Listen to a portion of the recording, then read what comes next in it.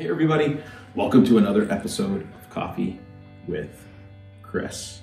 I read a statistic a number of years ago where it said it takes 7 compliments to erase 1 insult.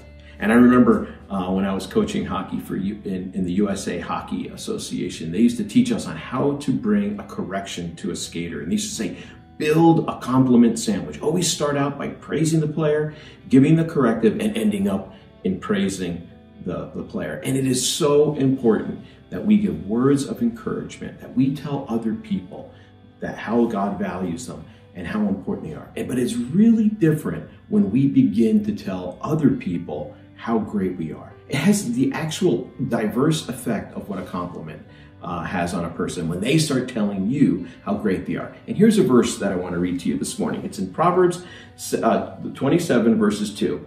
It says, "Let another praise you and not your own mouth, a stranger and not your own lips." Now there's just something about getting an encouragement from someone else. It just builds us up.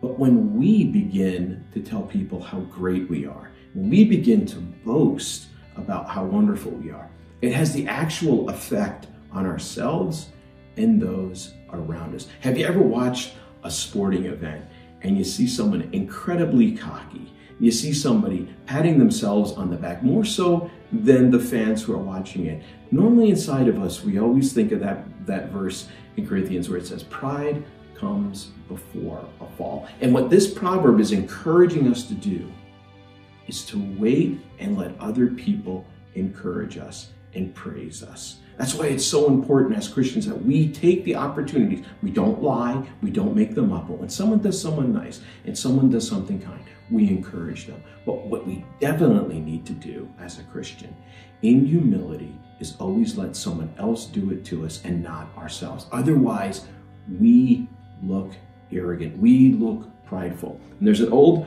Latin saying, which I will not read to you because I'm not well good at Latin, but it says, the praise one bestows upon oneself is of little value. Self-praise is offensive. It's counterintuitive to itself. So be encouraged. Look for opportunities to praise other people, but don't look for opportunities to praise yourself.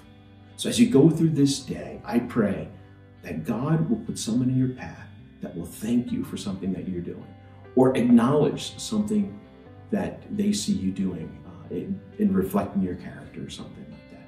But don't take opportunity to boast about yourself. It works, it's diversity works against itself. So be encouraged today. God bless.